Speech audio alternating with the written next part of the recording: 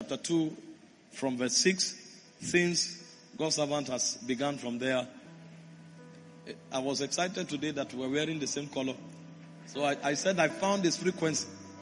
So let me begin with the scripture he started with as well. Glory to God.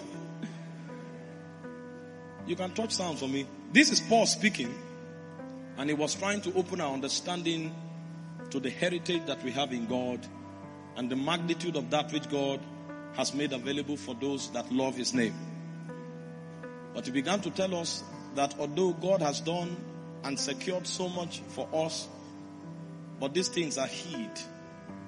It will take our desire and labor in the spirit of wisdom to excavate them. And I'm starting from here particularly because I want you to know that everything God has made available for you, you must search to find them. Because if you don't find them, you can never experience them. He said the secret things belong to God. He said, but the things that are revealed, he said they are revealed as an advantage to his children forever and ever. Deuteronomy 29 verse 29. And so the blessings of the believer, they are locked in the secrets of God. And so you must pay the price to find them. And you must also pay the price through alignment with the Holy Ghost to let them out. In 1 Thessalonians chapter 5 verse 5, it says you are the children of light. And you know the light shines in the darkness. The darkness comprehends it not. So by default, we are offsprings of glory, power, and dominion. But in Matthew 5:16, he said, let your light so shine. The undoing of many believers is the fact that they have not paid the price to secure the things that are hid for them. He said, my people are destroyed for the lack of knowledge. They are my people. I don't deny them. So the people of God can be destroyed. God, where are you? God, why? It's a wrong question. The question you should ask is, how do I access what you have made available? Because the Bible said, according as his divine power, 2 Peter 1 verse 3, he has given us all things that pertains to life and godliness. He said, but it is through the knowledge of him that has called us to glory and virtue. So the scriptures here in 1 Corinthians chapter 2 from verse 6 to 9 was Paul trying to carry us through a journey of revelation to show us the boundless possibilities that God has made available to us. And he said, we speak wisdom among them that are mature, amongst them that are perfect. He said, yet not the wisdom of this world, nor of the princes of this world that come to naught. In verse 7, he said, but we speak the wisdom of God in a mystery. These things are coded. That is why when we say some of the things we say, the people of the world think we are fanatics. Fanatics of things that don't exist. But the thing is, they can't understand it. That's why they think we are fanatics. But a generation will rise that will not just understand this, but manifest it. Because the way we prove the things we say are not just esoteric realities that cannot be explained or manifested, is when we begin to manifest them. So the goal of this conference is not just to give you information, it's to show you spiritual strategies to help you manifest excelling glories and dimensions in God. It said the hidden wisdom of God, which was ordained before the world began, unto our glory. So there are things God has installed to make us live a life of glory. Nobody who is in God's government is expected to live a life that is below the frequency of glory. They were hid for our glory. In verse 8, he said, which none of the princes of this world knew. He said, for had they known it, they would not have crucified the Lord of glory. So these guys are in the archives of the Spirit, trying to search the things God has made available. But every attempt they make to discover it results in a miscalculation. You are the one who think spirits don't labor. Many spirits are researchers. They are finding out, why does God love man? You know, there's a question in the Spirit. In Psalm 8 from verse 4, what is man? That thou art mindful of him. the Son of Man, that thou visitest him. Because from aeons, they know that Elohim as God was only worshipped. How come there's a new creature, the youngest creature in the block? Because we are actually the youngest in God's creation. Can you imagine? Even the animals are older than us. Everything was created before God created us. And they are wondering, what is God? What is it about this last born that all of us are struggling to come to the throne room to worship God, whereas God will leave the throne room and is looking for him in the garden? Adam, where are you? It's an honor to access the throne room, but God now left the throne room and is looking for the man. Who is this? There is something packaged for your glory. Your job is to find it. And when you find it, your life becomes a wonder to your generation. In verse 9, Paul began to show us the excellency of what God made available. He said, but as it is written, he said, eye had not seen, nor ear heard, neither have entered into the heart of man the things which God has prepared for them that love him. You can imagine the one that it was prepared for is the one that have not seen it. Is the one that has not heard it. Is the one whose heart has not conceived it. You who God prepared it for. This is why you must pay the price to search. Because if you don't find it, you can't manifest it. This is why this conference has been put together. To help us contemplate some of the things God has put in place and to know how to walk in their reality. So that the glory of God on our lives will begin to find expression. But before I talk about the things God has put in place, let me talk about two things to give us an idea of the magnitude of what Paul said, eyes have not seen. To give us an idea. Because God, first of all, is the embodiment of these realities. Because everything God gives us and everything we hope to have is first of all in God. Accessing things is not necessarily about making them come to being. Accessing things is actually about receiving what God has already made available. And all of these things are realities in God. So when we look at the things that God carries, then we'll go down to look at the ones the fathers have touched. At least it will provoke an appetite. Because I was sharing in Lagos last night, I told them we have a heritage. We are coming from somewhere. What we are talking about here, there are men who have embodied certain dimensions. So when you touch those things, you will now understand that Christianity is not a religion. There is a heritage deeper than anything any religion of the world knows. Christianity is divinity expressed through humanity. And there are people who have hosted dimensions of God and presented to their generation. We are going to look at God first, then we look at some of these people and the things they've touched. By the time I achieve that, then I will show you some of the things that God has already planted in you. So that you will know how to access those same things that are in God and those things that men of old have accessed, so that they can prepare you for what you need to access. Because there is something about the past that always explains the present. You can never have an accurate understanding of the present except as you begin to glean from the past. So very quickly, let's use 15 minutes to look at who God is. Because you can't understand these possibilities until you know the one who embodies it. And then we'll use another 10 minutes to look at some of the patriarchs, some of the things they handled in God, so that we will know what to trust. Because if you don't know these things, you might even be praying, you won't know what to expect. A point will come, you think prayer is how long you have prayed. Meanwhile, there are glories that you are supposed to enter and walk in. In Romans 15 verse 4, it said the things that were written aforetime, it said they were written for our learning, so that we through patience and comfort of the scriptures might have hope. So let's see what God embodies. There are three things that makes God, God. If you study your Bible, you will find it. Number one is deity. Number two is divinity. And number three is his offices. You know, there's a difference between deity and divinity. There are other entities in the realm that have attributes of divinity. But only God has attributes of deity. And that is why only God should be worshipped. because he's the one who has those attributes. The essential attributes of God are the things that makes him deity.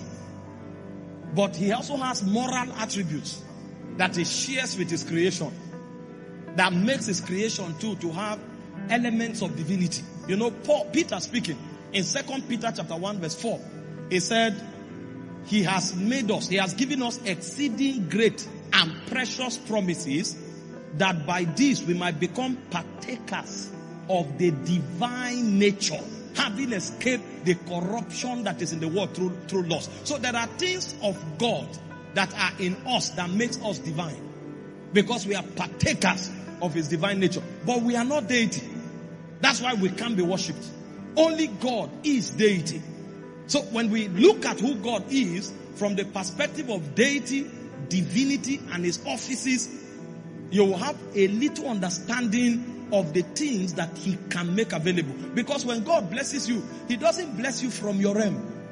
He blesses you from his realm. My God shall supply all my needs not according to my needs. Your need may be 1 million, but when God wants to supply, what he has is beyond 1 million. He may begin with 1 billion.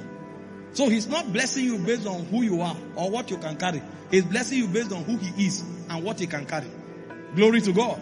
That's why even at your level, a beggar might look at you and is looking for 100 naira to eat. But the least you have is 1,000. So you give him 1,000. You are not blessing him from his realm. You are blessing him from your realm.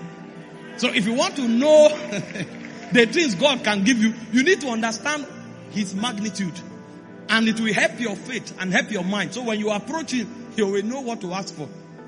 Because if you assume that he's like you may be asking him only for daily bread. When he's giving nations.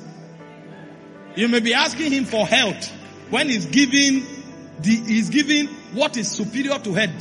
He's giving divine life that makes you live above sickness. You may be asking him for favor with men when he's sending you into your world as the symbol of what favor means. But the thing is, because you don't know him that you have approached. So let's take time to study God from his deity, which are his essential attributes, to his divinity, which are his moral attributes, and then to his offices, which are the places where he occupies. So what are the essential attributes of God that only God has? There are 7 of them. Number 1, God is eternal. He has no beginning. He has no end. So when you approach this being, your history is not a factor. The challenge you are facing, your forefathers may have faced it. It's not a limitation to God. He is older than them. The problem you are going through may have existed for 1,000 years. Age is not a factor in his realm. The Bible calls him the ancient of days. And so there is nothing happening to you now that is not older than. So he has cure for it. He is eternal. He has no beginning and he has no end. In 1 Timothy 1:17, the Bible calls him the King eternal, immortal, invincible. Because of this, it calls him the only wise God.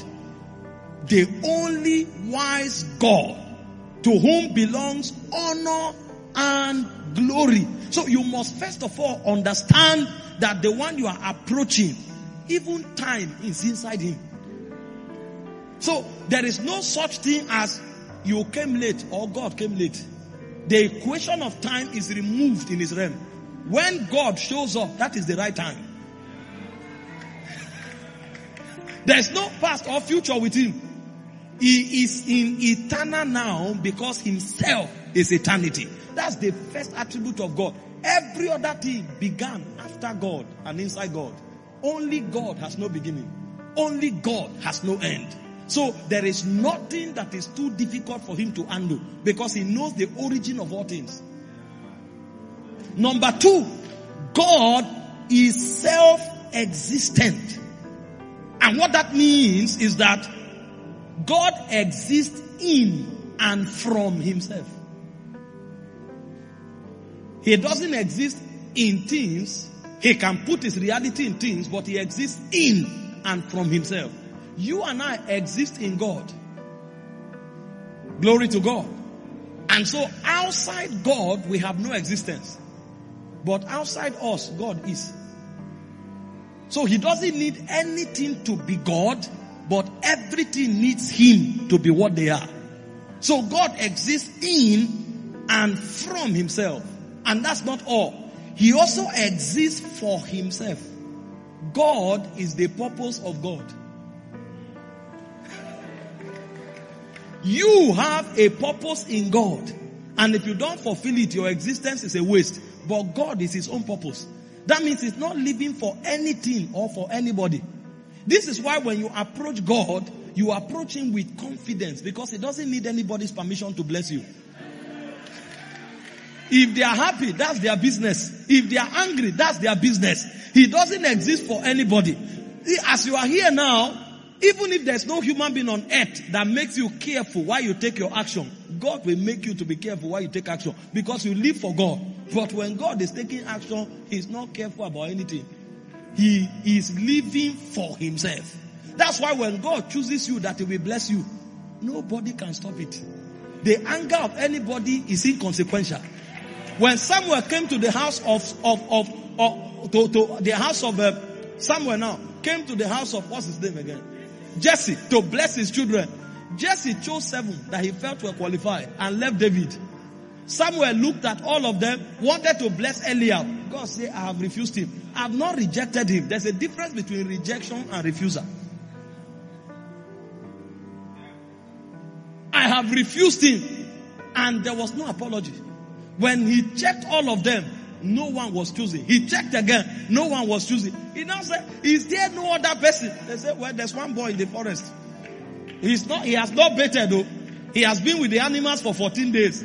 He will be smelling now. He said, nobody will eat him until that boy comes. And when David come, he said, this is my anointed. He didn't go to Eliab and say, sorry, it's because of, no, there's no explanation. He's self-existent. I've chosen David, my servant. With my holy oil have I anointed him. So if you know what is good for you, align with him. He's the chosen one. I'm telling you this so that anything God tells you, you will do it with audacity. Anything anybody thinks is not a factor. He's the self-existent one that has ordained you. And that's not all. God is immutable. Malachi 3 verse 6. I am the Lord. I change not. I mean, self-existent is Exodus 3:14. I am that I am have sent you. Then he's immutable. Malachi 3 verse 6. I am the Lord. I change not. Therefore, ye the sons of Jacob are not consumed. You know what that means? It means God does not change. And it also means God cannot change. So when God tells you he will bless you, he won't change his mind. And nobody can change his mind. Nothing can convince him otherwise. So you can bank on God any day, any time. Your circumstance is not potent enough to alter what God has said. If he said it, he will do it. So you can depend on what he says with your life. He is immutable. See, I'm laying a foundation because I want to say some things that are difficult to believe.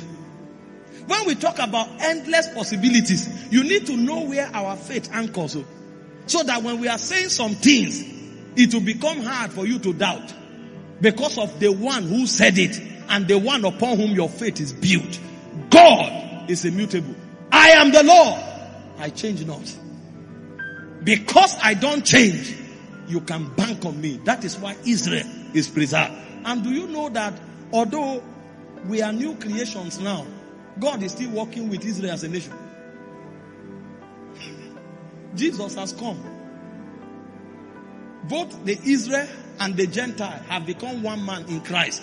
But because of what he told them, he's still protecting them. Nations rise up against them, they conquer. And you don't know how, but they prevail.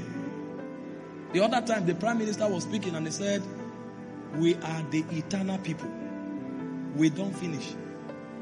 If you like, bring all the bombs in the world, we will remain here. Everybody can go, we will remain. And when you ask them how, they will go and open Exodus. This is what God He is immutable. They are in a land that is one of the worst lands you can imagine. But go and see their watermelon. It's 4 times the one you plant here. There's a technology that makes them to survive in the harshest of places. Because God told them this land flows with milk and honey. Agriculturally speaking, it doesn't look like it, but divinely speaking, it is so. And God has not changed his mind. Glory to God.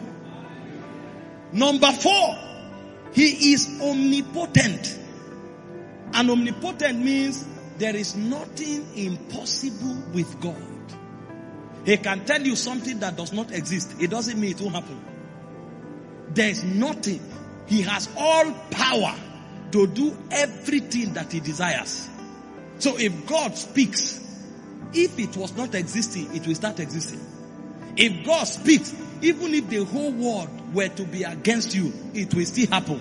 This is why for some of us, it doesn't matter the number of our enemies. So long as God is on our side and we are on God's side, we will prevail. The more the opposition, the greater the glory. Because he is omnipotent. If he said it, he can do it. I can promise you something today, and something may happen to me overnight. I won't be able to do it again because I'm incapacitated. Not God. God cannot be incapacitated. He has all power to do all things that is according to his will. And that's not all. He also has the power to put his power under control. That's why absolute power cannot corrupt God. So omnipotence is power to do all things and power to be righteous in power. So God is faithful and kind, merciful and faithful, even in his power. It's called omnipotence. I'm showing you the reason why we dare to believe endless possibilities. Revelations 19 verse 6, and I heard as it were the voice of a great multitude, and as the voice of many waters, and as the voice of mighty thundering, saying, Hallelujah, for the Lord God omnipotent reigneth. So reigning is a function of power, and God is the source of all power. It is in this context that he both creates and saves. Only him has the power to do that. Omnipotent. That's not all. God is omniscient. That means he knows everything at every time, in every place. He knows everything at every time, in every place. Let me explain what that means. God knows everything happening everywhere in every universe now. Every part of the world, every circumstance, every universe. God knows what is happening now. And God does not just know what is happening now. He knows everything that has happened since the first day something was created.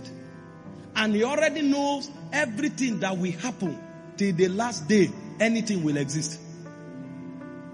So he knows everything everywhere now, and he knows everything in every time. So he knows everything yesterday, he knows everything last year, he knows everything last 10 years, and all the time that has been. And he already knows everything for the next 20 years. That's why when you come before God, you are confident. That means even the prayer you want to pray, he knows. That means the outcome, all the possible outcome, he already knows. But he chose to bless you. He chose to lift you. He chose to use you. So when you approach God, there's no need cutting corner. Just come and be truthful. Trusting in his mercy, because he knows the ones you said and the ones you didn't say. And sometimes the ones you didn't say is more. And I say he knows everything in every place. He knows everything inside him, and he knows everything outside him. As you are now, you think you know so much. You don't know your kidney.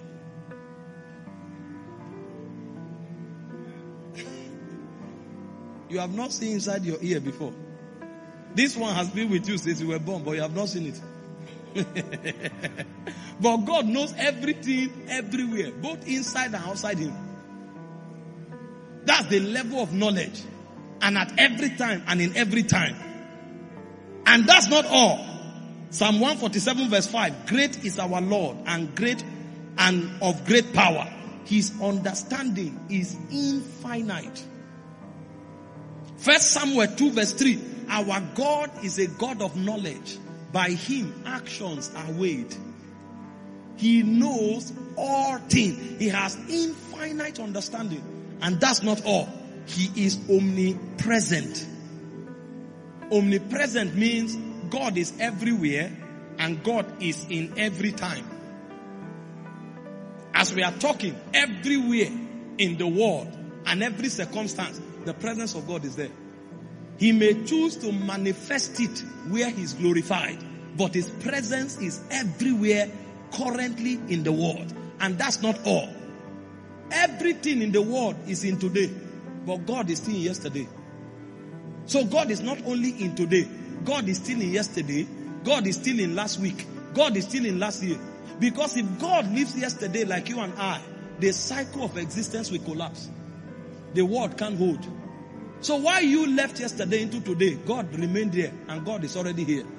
And you are hoping to enter tomorrow, God is already in tomorrow, waiting for you to meet him. That's why he's called Alpha Omega, the beginning and end. So he left you in yesterday, he's in today and he's waiting for you in tomorrow already. So when you are in God's hands, you are secured. See, men don't know this. That's why a governor can promise you something. You are so excited you can't sleep. Meanwhile, that governor, anything can happen overnight. Even if he's governor. And even if nothing happens, he will be there for 4 years. Max 8 years. You have 60, 80, 90 years to live. So the one who is in 1,000 years from now is the one to trust. He can use the governor to bless you. Don't despise men, but your trust must be in God, not in men. He said, woe unto him that puts his trust in the arm of flesh. And the reason we trust men, not God, is because we don't know who God is. We think we know, but we don't. He said, you are ingrained in the palm of his hand. Your yesterday, your today, and tomorrow is there. He is already waiting for you. God is the only one who will tell you, you will go to Lagos safely. And then he is already in Lagos waiting for you. And all through the journey, he's with you. So he will follow you through the journey and is at the destination waiting for you. So it's not a talk. Everything he says is there. This is what the psalmist knew. And he said, though I walk through the valley of the shadow of death, he said, even in death, I fear no evil. Why? He said, for thou art with me. And if God is with you, it's enough. Omnipresent. If you don't know this, even if you pray, you'll be afraid. Because you think God is far somewhere and you are calling, hoping he will answer. Your God is not far. He's inside you. And he was in that circumstance before you came. Because he knew that circumstance will happen. Even in that circumstance, God is there. If you will discern him, he can change it immediately. He is omnipresent. This is the God that we serve. Acts chapter 17 verse 28. For in him we live, in him we move, and in him we have our being. There is no creature and there is no being on earth and in the whole universes of God that is eternal, self-existent, immutable, omnipotent, omnipresent, and omniscient. Only God is. And that's why only him is God. And that is what makes him deity. Every other being they call deity, they call them deity because they don't have understanding. That's why I said, I am the Lord, there's none beside me. Because men in their ignorance may call other spirits deity. There's no spirit that has these attributes. Only God possesses them. This is what makes him deity. The one who qualifies to be worshipped. Then he has moral attributes. Moral attributes are the things that makes him divine. And those are the ones he shares with his creation. Like I showed you from 2 Peter chapter 1 verse 4, when he said we are partakers of his divine nature. So when we say we are like God, we are saying we are like God in his moral attribute, not in his essential attributes. If we become like God in his essential attributes, we will become deity, but we are not.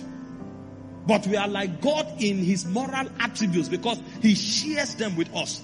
And these moral attributes make us stand out amongst all the creation in the visible realm. I give you 4 of them very quickly because we are trying to have an understanding. Number 1, perfect holiness. God is perfectly holy. And what does that mean? He is completely separate and incorruptible. It's a sinless state of existence. Separated and incorruptible. You can't corrupt God with evil. He is perfectly holy. In fact, the beauty of God comes from his holiness. So when you study holiness in its origin, you'll discover that it expresses beauty. It's a state of absolute consecration where nothing external has the capacity to defile. That's who God is. He exists in his own class, separated unto himself. Revelation 15:4. The Bible said, who shall not fear thee, O Lord, and glorify thy name? For thou only art holy. For all nations shall come and worship before thee, for thy judgments are made manifest. So any being that has tendency of holiness is because God shared with him. And even at that, we have not been able to attain perfection in holiness. Only God sits there. And so when God speaks, you need to know that he is talking from a realm where no creation is. If you make the mistake of comparing God with anything, you have set yourself up. And that's the problem of many believers. They don't know that he's perfectly holy. So when they read the word of God and God says you are the head and not the tail, they are comparing it with what the government is saying to them. Because they don't know that God is holy. Where he talks from, no one dwells there. So when God talks to you, it is done. If you know that it's the Holy One talking. If you don't know these things as the foundation of your existence, you can never be mighty with God. Go and ask most of the men doing great things. Most of them, when God spoke to them, they didn't look like it. But they knew that the one talking is not a president. The one talking is not one of the kings of the earth. They knew the one talking is the Holy One. And his words are distinct from every other person. God himself was talking. He said, heaven and earth shall pass away. Not one jot or tittle of my word will fail. He is the Holy One that spoke. My word is different from every other. Number 2, he is perfectly righteous. That means he's absolutely right at all times. Now, this is God's mark of distinction in glory. His righteousness. And his righteousness is not just sinlessness.